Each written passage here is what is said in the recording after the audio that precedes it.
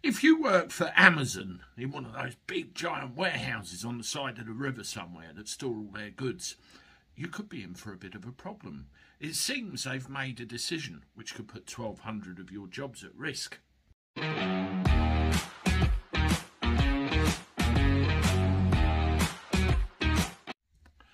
Hello everybody, welcome back to the channel. Hope you're doing all right. I'm not too bad. Let me know how you are in the comments below.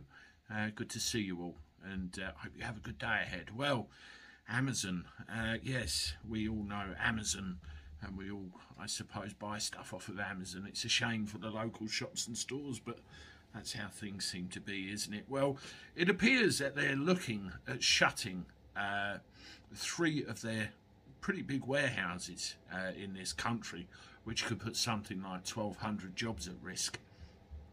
Now, the locations where they're talking about are Hemel Hempstead. I've seen that one many times. Doncaster, and if I say this right, Gowrock, which is in the west of Scotland. They're talking about shutting all of those warehouses.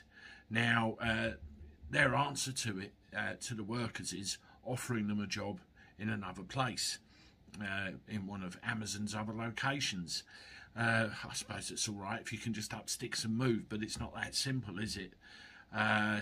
You know, it's really, really crazy. I mean, it says here, a union representing some of the workers at the Hemel Hempstead site expressed disappointment over the decision and sceptical about the prospect of alternate work being found for everyone affected.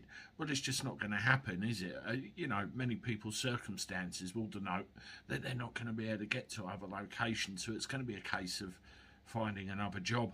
I just hope if these places do end up shutting, that the staff are looked after and supported in finding other roles. It's not the best time to lose your job, is it? No matter what it is.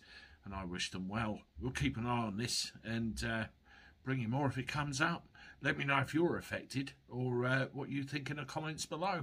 I'll see you soon with another. Toodaloo.